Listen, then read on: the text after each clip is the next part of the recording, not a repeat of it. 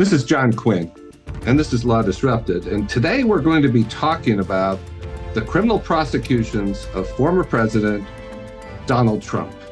And really, we're, from a legal standpoint, and really from a lot of different standpoints, we're on uncharted territory here. This is the first time a criminal charge has ever been brought against a U.S. president or a former U.S. president, so far as I'm aware.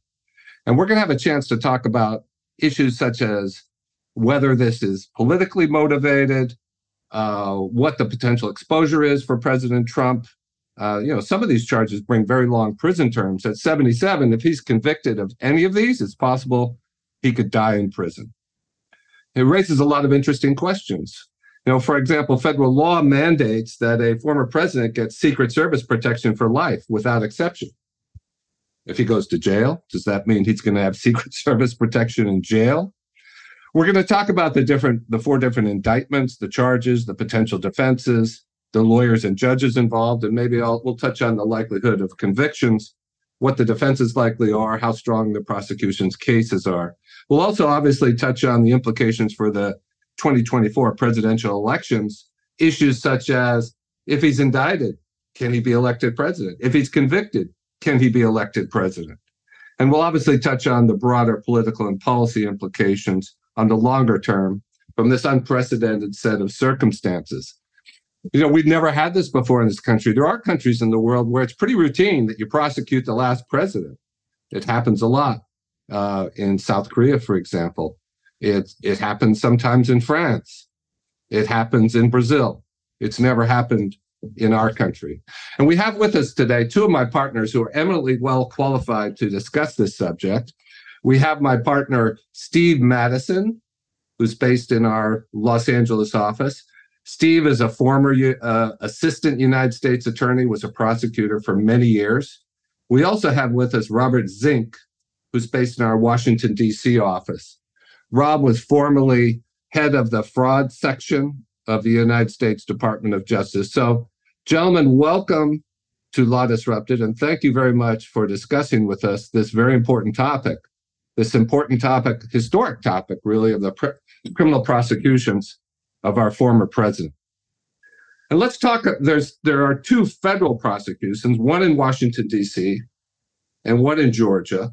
And let's begin with those. And Rob, maybe you can kind of give us a picture. You pick which one you want to discuss first, either the Washington one or the Georgia one, and give us kind of a rundown of what the charges are, what the president is faced with there, and what that looks like in terms of what the government must prove and what President Trump's defenses likely will be, and what to the extent you can handicap the strength of those defenses or the strength of the case, we're very interested in hearing your opinion.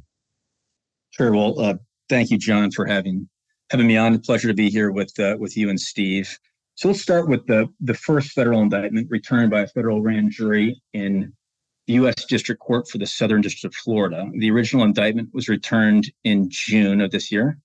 And then a superseding indictment, it's an indictment with additional charges, was returned in July of this year, charging President Trump, Walt Nanuta, and Carlos Oliveira with various federal crimes, which I'll detail in a second. But just to set the stage for our listeners, obviously, President Trump needs no introduction. Walt Nanuta was a valet employed by the United States Navy who was assigned to President Trump. He's colloquially called his body man. He's the individual who was at the time of President Trump's presidency, the guy who followed him around everywhere and enjoyed some of those same responsibilities after the president left office. So he's been charged as well, along with an individual named Carlos Oliveira, who is essentially the property manager of Mar-a-Lago. That's the resort where President Trump resides at various points during the year. So it's a 3-defendant indictment charging these 3 individuals with very serious federal felonies, which I'll detail in a second. A couple critical things to know before we talk about the charges and the underlying conduct. President Trump was charged in the Southern District of Florida, which, as we all know, went Republican for him and went Republican against President Biden in the last election. That's kind of point number one. Point number two is as lawyers know, many non-lawyers don't know this, there are different divisions, different courthouses that reside in certain federal districts. And the specific division where President Trump will be tried is called the Fort Pierce Division. Again, that's a division within the federal district, Southern District of Florida, at issue. The reason that may be of some importance is the Fort Pierce Division historically has trended very conservative. And you would hope politics don't play a role in any federal criminal trial, but common sense and intuition tells us that it might. So it's just an important data point for folks to know about.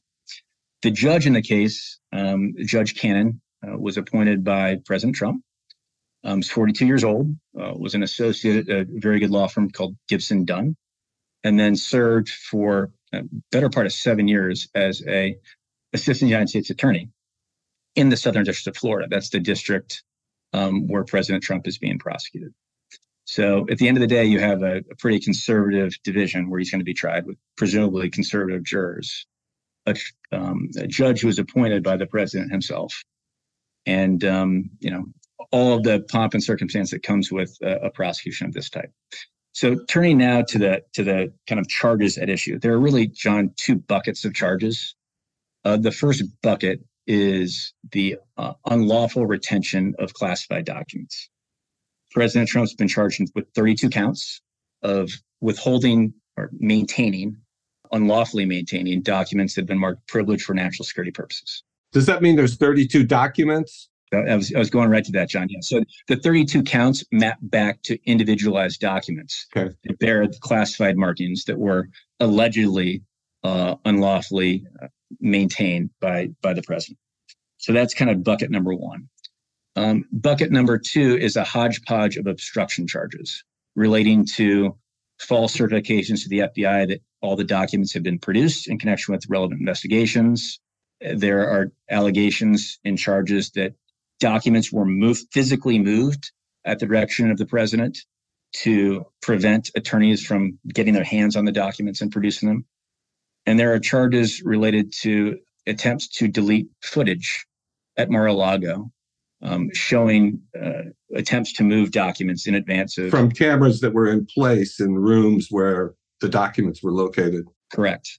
And the video obstruction charges, I'll call them, were the subject of the superseding indictment in July. So just to bring it back home, we're in Southern District of Florida, and we got a whole bunch of charges, two categories: hold on to stuff you're not supposed to, the classified documents, and then obstructing the federal government's ability to get their hands on those documents. Now, the first set of charges, for somebody, this is not my area, as you gentlemen know, seem like black and white. If you're not supposed to have classified information and you've got it at your home after you're president, what's there left to argue about? Great question, John. I actually think these are the easier to defend because the mens rea, the mental state required to prove guilt beyond a reasonable doubt is willful. Uh-huh. So the government is going to have to prove that President Trump knew what he was doing was unlawful. So in other words, they have to prove that he knew the law was he should not have these documents and he kept them anyway. Yes, with a nuance. He doesn't need to know the specific law at issue, just that it was unlawful as a general proposition for him to maintain. And there's a case which I think Steve can talk about in some detail, whereby Judge Berman Jackson back in 2012 held under a different statute, so it's a different statutory regime, the Presidential Records Act, that the president has the unilateral authority upon taking documents to render them personal as opposed to presidential. All right, so that's personal as opposed to presidential. It's not unclassified as opposed to classified. Correct. But it's sort of an analogy, if you will, a case that kind of might give him a good faith belief that in reliance on this, I thought it was, I could render them essentially unclassified or okay for me to have possession of just by taking possession of them. Correct. Yeah, if I could, John, and it's great to be with you and Rob as well. The case Rob's referring to is the infamous Clinton sock drawer case. Clinton sock. So there are documents. I'm guessing you're going to tell me there were documents or other things that President Clinton kept in his sock drawer? It's even better than documents. It's tape recordings which of course harkens back to Watergate for those of us old enough to remember the Nixon tapes. But in that case, Taylor Branch, famous historian and author, interviewed President Clinton in a series of lengthy recorded interviews while Clinton was president. And President Clinton, after he left the White House, kept the tapes and kept them in his sock drawer. And I think it was a conservative think tank found out about this and sued the National Archives, claiming that these were presidential records, that the archives were required to compel the former president to return. And of course, dirtying up President Clinton in the process. And this is sort of classic Trump, to throw up these alternate realities and to cite and point back at the Clinton sock drawer case. They're completely different in the sense that that case involved presidential records, not classified documents.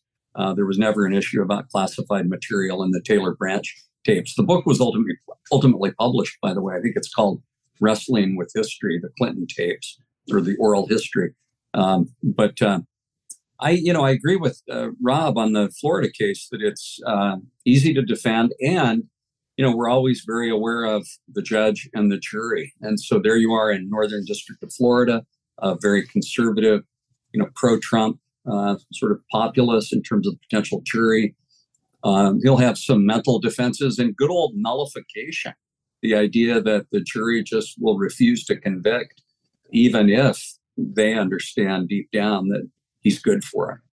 So this all goes to mens rea. Did he know it was unlawful? And what you're telling us is that there is some precedent that he could rely on, even if it doesn't really map on to this particular case. I mean, has he or his lawyers actually invoked this case yet in any filing or any argument in the court? Is that already in play publicly before the court? They have.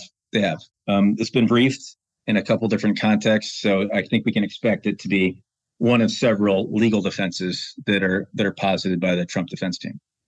John, I should probably note also that as to that second bucket of charges, the obstruction charges, the defense here, I think, if I were the defense attorney, is a little bit different. Based on my reading of the indictment, it appears that the federal government appropriately took sworn testimony from witnesses. But it is also, at least my quick view, that there's likely not a pled cooperating witness on the obstruction conduct for the federal government. So what that means as a practical matter is they might have a tough time narrating the obstruction conduct. They undoubtedly got bits and pieces from, say, former attorneys, but those sworn statements, if they're grand jury, and I'm sure many of them were not subject to cross-examination. So many of the witnesses that form the basis of the obstructive conduct charges will be, subject to very, very vigorous cross-examination. And these witnesses are likely to be very favorable for the president, just on a personal and professional level. So I'd be interested to see how these witnesses fare up on cross-examination. So in other words, the witnesses to the idea that he moved documents to different locations so they couldn't be found, or that he had tapes erased, the prosecution may have some challenges in getting the direct testimony establishing those facts, the predicate facts to the obstruction charges. Correct. And look, that analysis changes altogether if either Mr. Nanuta or Mr. Oliveria decides to plead and cooperate with authorities. I think if that happens and there's corroboration for their testimony, there'll be difficult charges to defend. But if that doesn't happen, if there is no, flipping is the term, but cooperation by the other co-defendants, it may well pose a pretty significant hurdle for the Justice Department. I mean, we often hear that the cover-up is worse than the crime. And what I'm hearing you say is that the document retention charges, the charges that started all this, what I'm hearing is that you think that's very defensible. But the obstruction charges, depending upon whether there's cooperation or not, may be much harder to defend. No, that's exactly right. And I'll say this with the caveat that everything with respect to President Trump, is new. But if this was an ordinary case, I think it is unlikely the department would charge anybody with the unlawful retention of classified documents without other aggravating factors like the obstructive conduct, the alleged obstructive conduct we see here. Right. Well, I mean, the supporters of President Trump, and I think 40% of the population I read believes that the last election was stolen.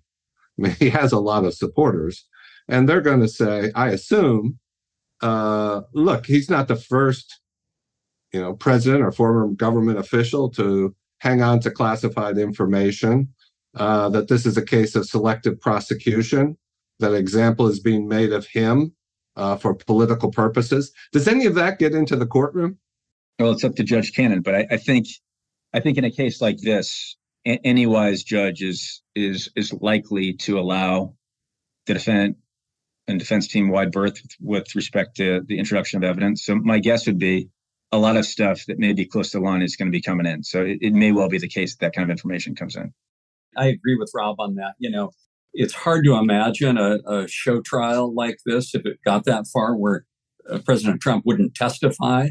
And at that point, it will be, free ranging, especially with the mental elements that are required, that I would think a court would be darn near powerless to not let him talk about his state of mind. And as you know, he'll wax rhapsodic about all the other transgressions of the other side.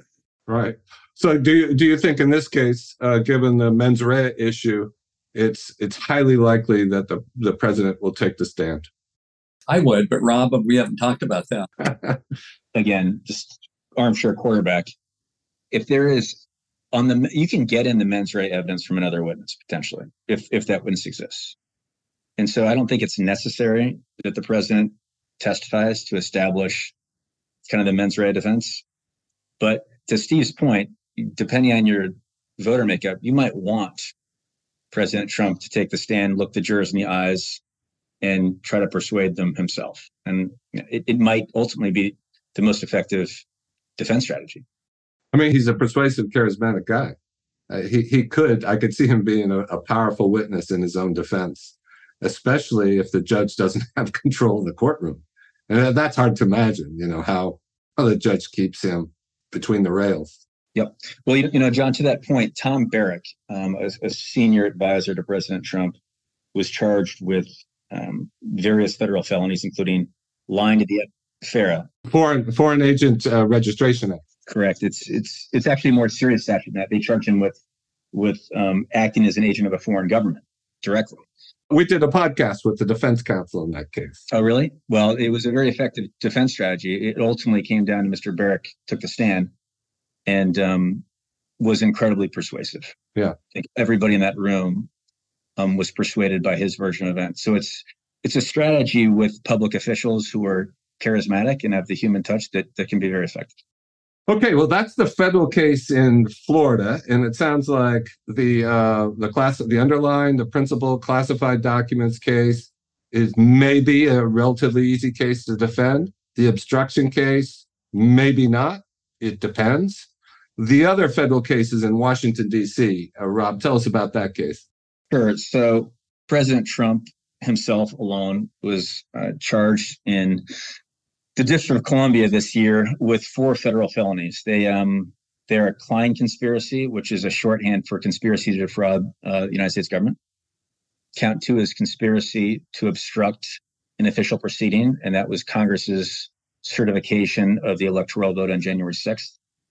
Obstruction itself, not conspiracy, but obstruction itself for President Trump's alleged attempts to interfere with the certification count. Congress's certification count on the 6th, and then a crime called conspiracy against rights, which is new to me. It's a statute that is not employed frequently in white collar cases, at least, and it's charges that President Trump used intimidation and the exercise of individuals' right to vote. And I think the plain English version of that is there was interference with the electors' ability to properly certify the votes in their states and before the United States Congress on January 6th. The judge in the case is Tanya Chutkan. Unlike the case charged in SDFL, that's the Southern District of Florida, the case charged here in D.C. Is before a judge who's appointed by President Obama, and she is certainly not a Republican. The voting population of District of Columbia is widely reported to be over 90% Democrat. So you have kind of a mirror image of the judge and the jury in D.C. as opposed to the Southern District of Florida. So that's kind of the basics of the case, and I'll talk briefly about the underlying misconduct. It is vast, really, really vast. The grand jury and the government charges kind of 5 or 6 different buckets of misconduct by the president. Now, the first is in committing those 4 alleged crimes, the president publicly made false accusations the election had been stolen. Kind of bucket number 1. Bucket number 2, he and others attempted to interfere with and get state officials to change the electoral votes in certain states, including Arizona, Georgia, Michigan, Pennsylvania, Wisconsin. The third bucket of alleged misconduct is an attempt, allegedly by President Trump and others, to submit falsified documents, false electoral certifications to the United States Congress in or around January 6th in an attempt to inhibit, delay, overturn interfere with the vote by Congress to certify the Electoral College. So there are 3 other buckets of misconduct I should highlight just very briefly. The first is allegations that President Trump unlawfully enlisted the support of, or attempted to elicit the support of, Vice President Pence in failing to certify the vote on January 6th. The President Trump also unlawfully and improperly enlisted the support of senior DOJ officials to lean on state officials to change the electoral counts in certain states. And finally, that the president took advantage of a very upset group of individuals who had come to the White House on January 6th and used them in an attempt to interfere with the proceedings on January 6th, the congressional proceedings to certify the vote. When you say people who came to the White House, who are you referring to? I'm talking about the individuals who came to the White House where President Trump made remarks to them about what had happened, and many of whom then marched on the Capitol and have been convicted of trespass and obstruction of justice. Okay. I didn't realize that there are actually some of these Proud Boys characters who had come to the White House, heard a speech, and then decided to storm the Capitol building. It is, John, it is certainly true that many of the individuals who were charged in connection with the January 6 cases were at the White House and then eventually migrated to the Capitol. All right. So as you say, these sound like very broad, wide-ranging charges. I would think, well, my reaction to this is First Amendment. I mean, he can say the election was stolen. This is wrong. This should be changed. If he believes in good faith, again, I assume there's a mens rea requirement here because we're talking about crimes. If he genuinely believes that, he could direct people up to a point to take certain actions. So on the one hand, I would think that there's a path here for him to get an acquittal on this. But on the other hand, the charges are so wide-ranging and seemingly amorphous in some respects that I think they probably, there's a lot of ways to lose, right? I mean, there's a lot of territory that you have to cover if you're the defense here.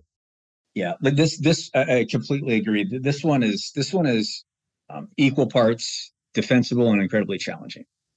And the president's team has been wise to try to transfer proceedings out of DDC. There's an old saying at the department that if your opening statement is good enough, it doesn't matter what the crime is, you can convict anybody of anything. And, when I read this indictment, there's just a lot of stuff in there. Mm-hmm. And there's a lot of stuff, and it certainly reads, bad. But what I struggle with is mapping it back to the elements of the charged offenses. It may well be a defense strategy that a lot of this is just surplusage. That's a term right. in the criminal world for irrelevant, prejudicial information that it really has no bearing right. on the underlying elements of the offense. What you're saying is contrary to what we hear about the prosecutor here and the prosecution. I think the man's name is Jack Smith. Is he the prosecutor? Yes. That, it's lean, it's mean, it's pared down. This is very focused. At least I haven't read the indictment. You have. But from news reports, that's the portrayal we get. But what I'm hearing for you is that that's not fully accurate. Well, let me say a couple of things. So Jack Smith is a prosecutor with tremendous integrity. He's excellent, among the best that has ever, at least in my generation, been in the department. So he's excellent in every respect. And it is true that the indictment is lean and mean with respect to defendants. I think Steve's going to talk about the Georgia indictment, which is decidedly different in terms of number of defendants, and the number of charges in the DDC indictment are pretty few. There's only 4. Kind of what I'm simply pointing out is the breadth of the conduct at issue. Mm-hmm. It doesn't seem to me to map back to the elements of the offense. Now, if you're in front of a judge that's going to let everything in, it's a brilliant prosecution strategy, right? It all comes in, and a jury who may be predisposed to not like President Trump hears about all of this bad stuff, which may have arguable marginal relevance to the elements, and it's an easy conviction. If you're in front of a different judge, the judge might take the prosecution to task on going through each and every paragraph of the indictment with an understanding and explication from the government about how it's relevant to the elements of the offense. So a lot of this is going to come down to Judge Shupton's view of relevance and what the elements of the underlying offenses are. So how do you handicap this? So the whole thing is a little bit ironic to me, because I think setting aside guilt or innocence, just looking at the charges and the allegations in the indictment, I think the stronger of the 2 indictments is the Southern District of Florida indictment. I think it's also the most challenging to win for the federal government. Huh. On the allegations and on the charges, I think the DC indictment is much more of a stretch. Because at the end of the day, if you can show that President Trump directed people to destroy videotape of an impending search warrant or in connection with the grand jury subpoena, that's bad. That's obstruction. So that should be easy to prove. But in DDC, like I said before, the charges are quite novel and wide-ranging. But you have a court and a voting population that, might not care as much about the legal nuances of the elements. Uh-huh. Okay. All right, Steve, let's turn to you and talk about the 2 state indictments, the one in New York, which I think was the first of all these criminal prosecutions that were brought in New York State, and then the one most recently in Georgia. Yes, and it's interesting, and sort of following on to your last exchange there with Rob, that when I first looked at these state cases, especially Georgia, I thought, they've really jumped the shark. By the time the Georgia indictment came in just last week, we had 3 pending prosecutions, 2 federal by special counsel Jack Smith. These matters do involve national elections. Trump was the president. We know all about January 6th. And you have the New York case, which I'll talk about in a moment. But as I've looked at it more closely, I think I may have been wrong. And the reason I say that is that both the New York and the Georgia cases sort of widen the aperture on Trump. In the New York case, sort of temporally, because it deals with conduct before he was president. And in the case of Georgia, it really opens your eyes to the intentionality and breadth and scope of the alleged conspiracy to undermine our democracy and our elections. So let me just dive in. The New York case was the first, as you mentioned, and I would also ask you to think about the impact that these state investigations and ultimate charges may have had on DOJ, because Jack Smith is a special counsel, but he's part of DOJ. And, up until the New York indictment, not much was happening federally. The sort of department was wringing its hands and not really sure how to treat Trump. You had all, of course, the Mueller investigation and the various congressional. Trump's the only president in history to be impeached twice, but not removed from office. So along comes Alvin Bragg. He's the Democratic district attorney, if you will, state's attorney for New York. And even there, the charges come in May of 2023. But even before that, remember, when he came into office, he poo-pooed the Trump investigation, probably for many of the reasons that I was mentioning. And you'll recall that there was this sort of very unusual incident where two senior prosecutors, Mark Pomerantz and Casey Dunn, did sort of a noisy withdrawal. They resigned their positions as assistant district attorneys in New York. And they publicly said the reason was that Alvin Bragg, their new boss, was not going to follow through on the investigation that they had conducted in the Trump matter.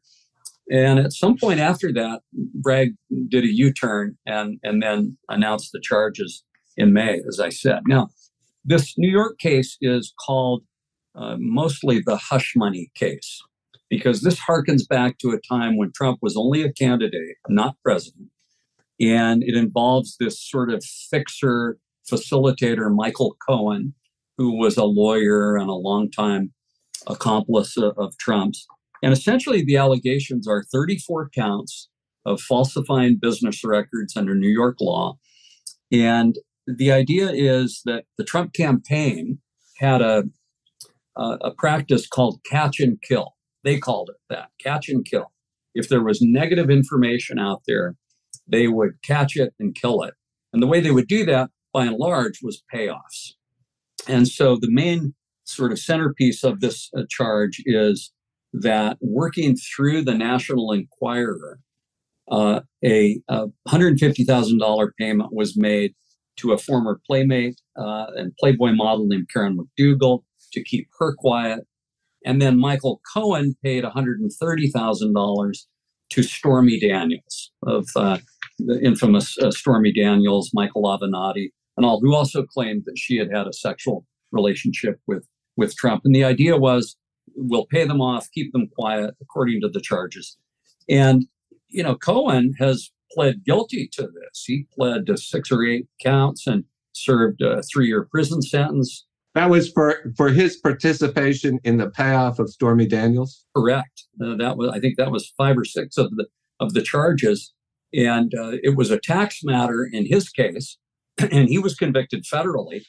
But in the state case, the idea is that there were false business records in the sense that Trump was paying these as so-called legal fees, claiming that they were legal fees, but in fact, they were payoffs and a reimbursement for the hush money. Now, a couple of really interesting things about this case. First of all, the feds declined to prosecute this very case.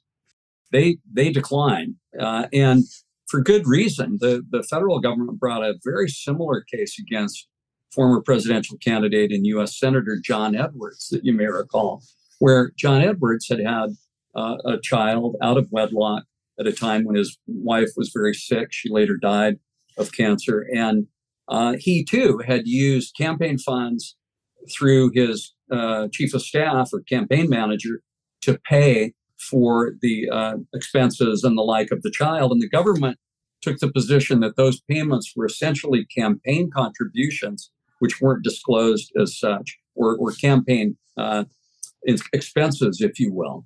And they lost that trial famously. It's very hard to prove that the central or primary motive for a payoff like that is campaign related. And that would be the element that they would have to prove in this New York case. So, you know, the feds declined. It's a tough case. But here again, show me the judge and I'll show you the law.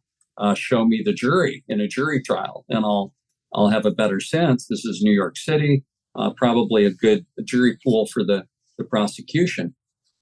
Now, there are a couple other things that we should talk about here, because there is a concept that many of us are not intimately familiar with because it's rarely invoked, and that is the idea of removal to federal court of a criminal case. That's news to me, that you could remove a federal court. Is it on grounds of diversity or what? No, it's actually, again, sort of an obscure provision under Title 28. It was adopted initially in the War of 1812 and then amended, and the current version was enacted in 1948. But the idea is, and it makes sense if you think about our republic and the sort of states and the federal government, the idea is that no federal official should be held criminally responsible for carrying out his official federal duties in a state prosecution. there you can think of lots of examples where state prosecutors might be unhappy. Civil rights would be one, for example. Taxation might be another, where they might be unhappy with the conduct of federal officials. And so in Title 28, essentially the judicial code is a provision that a federal official or one acting at the direction of a federal official in a matter that relates to their federal duties can remove any criminal prosecution. So Trump tried this in the New York case. And the way you do it is you file a petition for removal in federal court, and then a federal judge rules on that.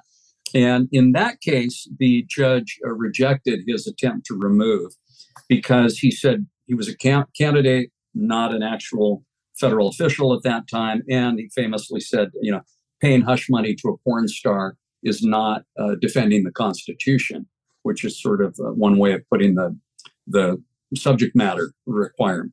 So he struck out on that. But so the case is headed to trial. It's set for March of next year in state court. But Alvin Bragg has said he's open-minded about a continuance. He's not looking now to sort of be at the head of the line. And I think many of us believe that this charge and the leaks about the Georgia investigation, which we can turn to now, really got DOJ off the dime and spurred the Jack Smith charges. The cases that Rob described so well, the Florida classified documents case was in late July, and then early August, they were right back to back, came the January 6th insurrection case against Trump. And by the way, on the insurrection case, it's one defendant, and many of us would not be surprised if there's a superseding indictment and other defendants are added, but that remains to be seen. Well, Steve, getting back to the New York State Court case, as I understand it, New York has kind of unusual law about books and records that if you maintain inaccurate books and records, that's some kind of free-floating misdemeanor. It's not like you submitted to the government for this, you did this. Right. There's some kind of in a vacuum, amorphous idea. If you have inaccurate books and records, that's a misdemeanor.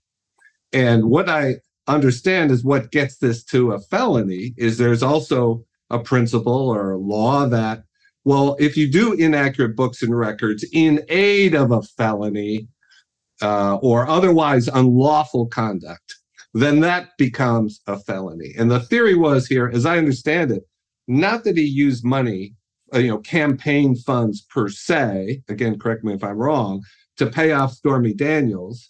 He used his money, but he paid her off in order to preserve his candidacy. And that, therefore, it was really in aid of his candidacy. That becomes a campaign finance violation because he didn't properly declare it. And that's how they get to the felony. Precisely. All right. So Steve, what I don't get here is it seems like there's a lot of reasons other than wanting to preserve your candidacy that most men in this situation would want to keep Stormy Daniels quiet. Now, maybe in the case of Donald Trump, you would say maybe he doesn't care so much, his wife or whatever, his family, whatever they may think of him, the other reasons why you might want to keep somebody quiet. But it seems to me that's kind of an obvious defense here. Well, on information and belief, you're right about what most men would feel in that situation. And Trump certainly will not, hew to any one version of things. He'll take whatever suits him. And that is the argument that his lawyers have been making, that this was embarrassing. And whatever his view, you could even quote Hillary Clinton, that nobody knows what's going on inside of a marriage except the two people in it. And so that certainly would be a lot to think about for reasonable doubt for jurors, because you're right, John, the government's theory here, what makes it a felony is essentially the campaign related nature of the fraud. They were trying to protect the campaign. And that's a high standard, as the John Edwards case proved with those acquittals. All right. So if I'm handicapping this one, I'm thinking there's a good chance he's going to win that case. He'll get an acquittal in New York State Court. It's a tough case, even though Michael Cohen. You mean for the prosecution, it's a tough case? Yes, excuse me. For the prosecution, it is a tough case. And again, I think the biggest value may be that it was sort of the booster rocket, maybe, that got Jack Smith and the DOJ off the dime and then led to those cases, which probably should take priority ultimately. Okay, let's talk about, unless you have something else on that, I was going to turn to the state court case in Georgia. Yeah. The latest case. And I'll come back to the removal thing that I mentioned. So please remember that. Let's just put a pin in that. But so then last week, Georgia comes in. And here again, my initial reaction was, they've really jumped the shark. This sprawling indictment under Georgia law, 41 charges, 19 defendants, not just Trump, but, they're the whole sort of Star Wars bar of Donald Trump land. Rudy Giuliani is there. This is going to be a circus. It's already a circus, John. And sure enough, the chief of staff for the president, Mark Meadows, has already filed a petition to remove. Now, these aren't cases that you find a lot of precedent for, but there's some reason to believe that if one defendant removes, the entire matter gets removed. My sense, just sort of a federal court supervisory power, would be that's not necessarily true, but I think many of us are expecting when Trump ultimately appears later this week that he too will file a petition to remove. And so let's just drill down a little bit on that, because why would you want to remove a case from state court to federal court? Well, in Fulton County, it is probably a very anti-Trump jury pool. And ironically, you have a state court judge there who's a Republican who has to run for re-election. If it's removed to federal court, now you're in the Northern District of Georgia, which tends to be pro-Trump politically. And so you're looking at probably a better jury pool, but the judge has already been assigned because of the Meadows petition. And I believe it's Steve Jones, who's a black President Obama appointee. So, you're sort of trading off there, perhaps, in terms of just the forum, the judge and the jury.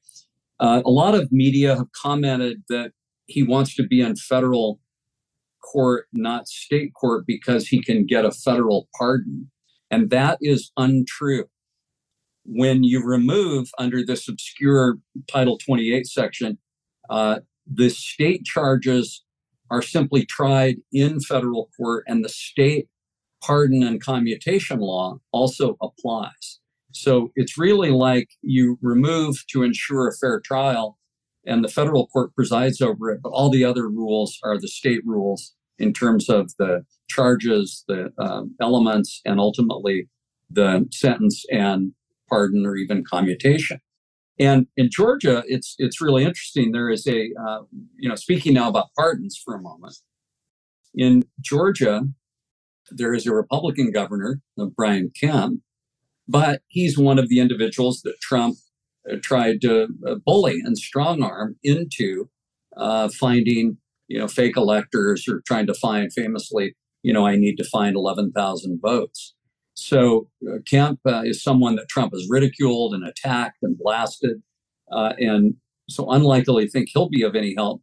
And that might not matter anyway, because in terms of a pardon in Georgia under state law, the governor doesn't pardon anyway. An independent board appointed by the governor, but independent nonetheless, they have to vote and consider pardon requests. And get this, you can't even apply until you've served 5 years.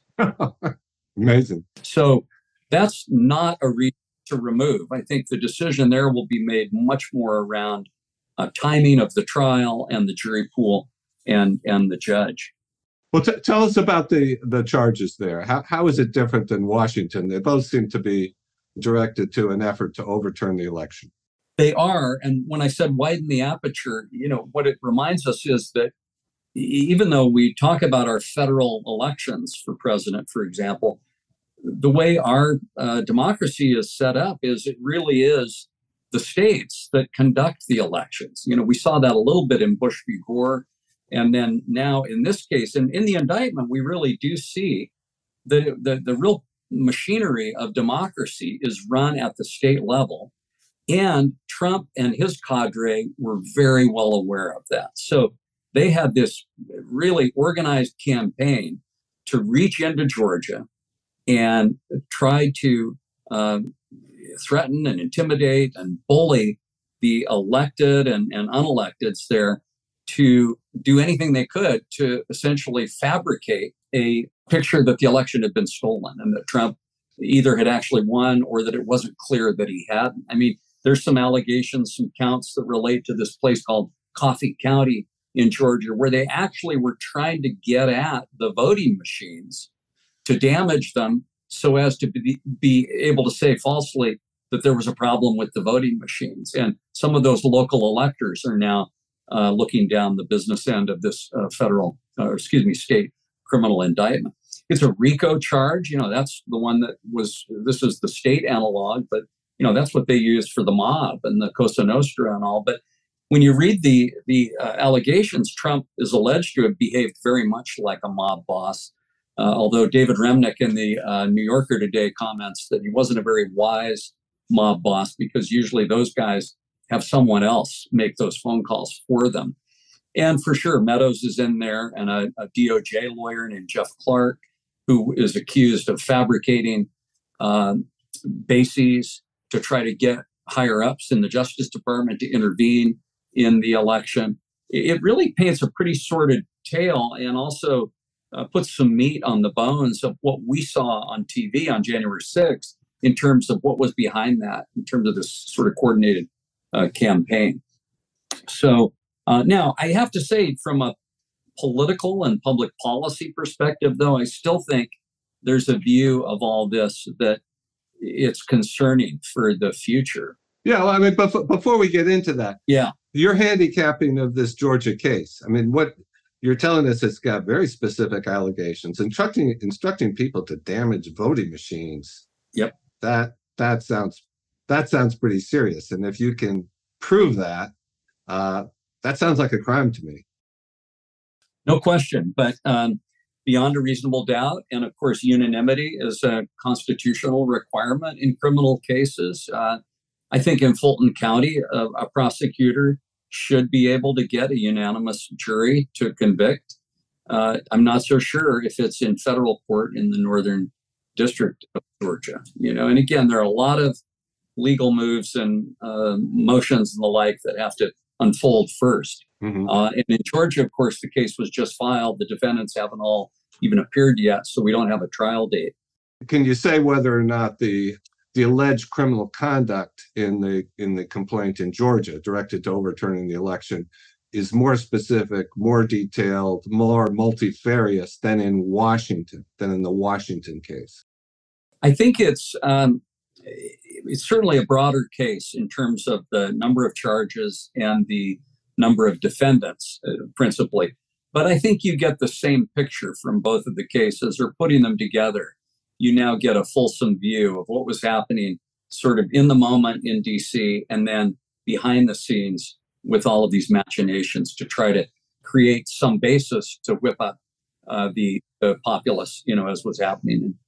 I mean, so any one of these could put Donald Trump behind bars for years, and he's got to run the table here. He's got to win this 4 times. I mean, if I were him, I'd be losing some sleep. It's interesting, when the third charge came in, the third indictment, I think he famously said, one more indictment and my reelection is assured. Yeah. I mean, this guy really does double down every time that you would think a rational person would engage in some introspection. And sure enough, you've seen the polls, right? I think he's still running at, mid to high 40s at least, in terms of his support in the Republican Party, at least. And, you look at the press conference for Atlanta, you have an urban woman of color district attorney. This plays right into Trump's, racist and demagogic dog whistling, about what's wrong with our country. Right. And so I am concerned that this will divide us even further.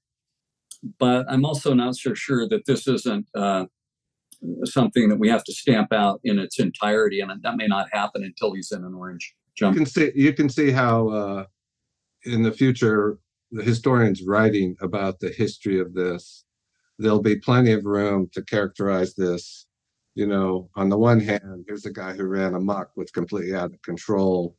On the other hand, here's a guy who had so alienated the Democrats. He was despised by the Democrats, and they wreaked their revenge the way they could, where they could. And in a sense, you could say both are true. No question. So how does this play out in terms of the time sequence? Which one is likely, in what way are they or in what order are they likely to go to verdict? So the federal indictments, the government the court in Southern Florida has set a trial date for May of 2024. So that's kind of not in the middle, kind of at the tail end of primary season. Unclear whether that trial date's going to stick.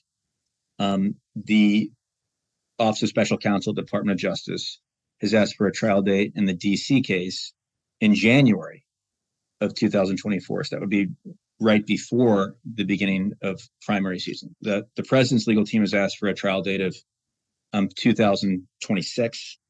Just a couple quick notes on this. This is one area that is a little bit curious to me, because in most white collar cases that I've been a part of, and I have one that I was a prosecutor in 2017 that's still pending trial, if you can believe it, in the Northern District of Georgia, of all places. It's pretty unusual in a major white collar case, certainly in the District of Columbia, to get the trial from indictment in August to January. It's exceedingly rare.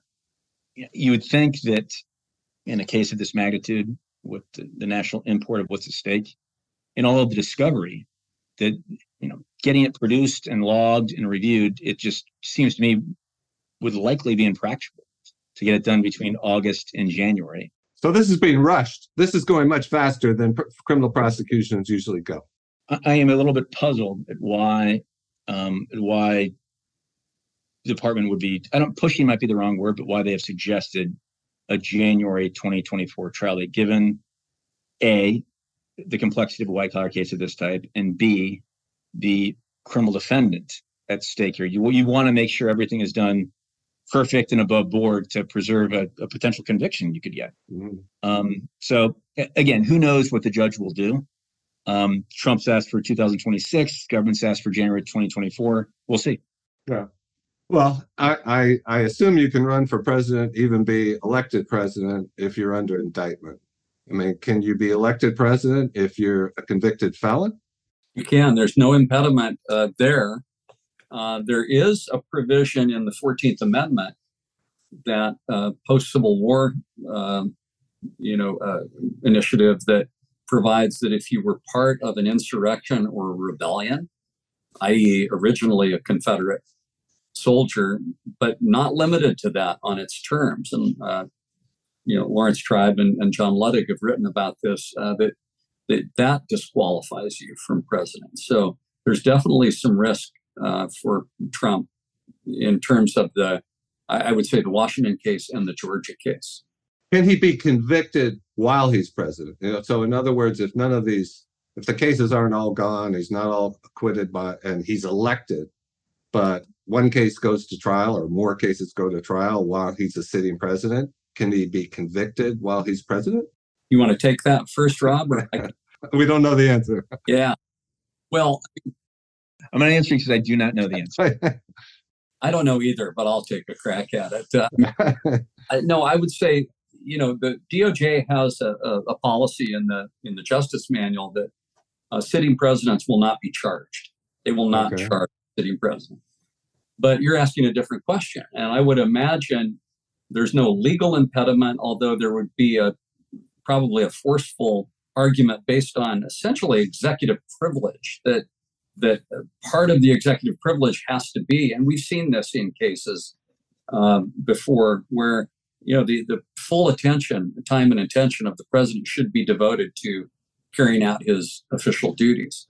So you could imagine trying to defer the case. And of course, the other thing is, if we're talking federal, can Trump pardon himself. That still has never been resolved. Right. So it'd be easy enough to take one swipe of the pen and just pardon oneself. If he was elected president, you'd think that would be an endorsement of at least 50% of the country, that would be okay. I'll say just a quick comical point. I mean, as you know better than I do, Steve, for an indicted defendant in the federal criminal process, they have to report to a pretrial services officer. And it would be pretty comical, even if the indictments were pushed, President Trump, if he was to be reelected as the sitting chief executive, to have to report to pretrial services would be a pretty funny outcome. Mm-hmm. Yeah. Well, look, I mean, so this all raises the question you started to raise, Steve, about what the policy is. This good for our country? I mean, are we really going off track here?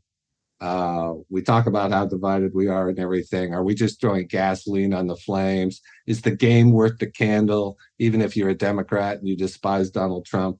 I keep thinking back, I was in college at the time of Watergate. And I remember Nixon had the country just up in arms. And I remember Ford pardoning him and saying, we're going to close this chapter. We're turning the page. We're moving ahead. And in retrospect, I think that was clearly the right decision on Ford's part to pardon Nixon. This is not the same situation, obviously. But are we digging ourselves in deeper as a country by creating this, I don't want to say sideshow, because that sort of prejudges the issue. But, okay, so maybe he had some documents in the house in Mar-a-Lago. Maybe he covered it up. Maybe he said some stupid things. Maybe he did some stupid things.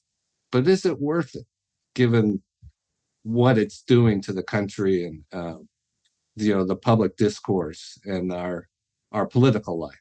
I mean, any thoughts on that? Well, I think you have really put your finger on the question. And I fear it's too late. I think we've reached the point of no return now with 4 pending criminal charges. And you can see signs of it already in terms of the Hunter Biden case, for example, being resurrected with the help of a judge who rejected a guilty plea, and investigations now by the Republican majority in the House of Democratic House members who participated in the various congressional investigations of Trump. You really do have to wonder, are we going to become like these developing countries where the first thing the new administration does is throw the last one in jail or worse? And that would be a bad thing for the republic. I yield to no one in my program for Trump, and he is a cartoon and a charlatan. But having said that, maybe the opposite of love isn't hate; it's indifference. I think could we just sort of cast him out to the cosmic void? I think that might be the worst punishment of all. But it remains to be seen. Well, it's been a fascinating and very informative discussion. So, Steve, Rob, thank you very much. Really appreciate this.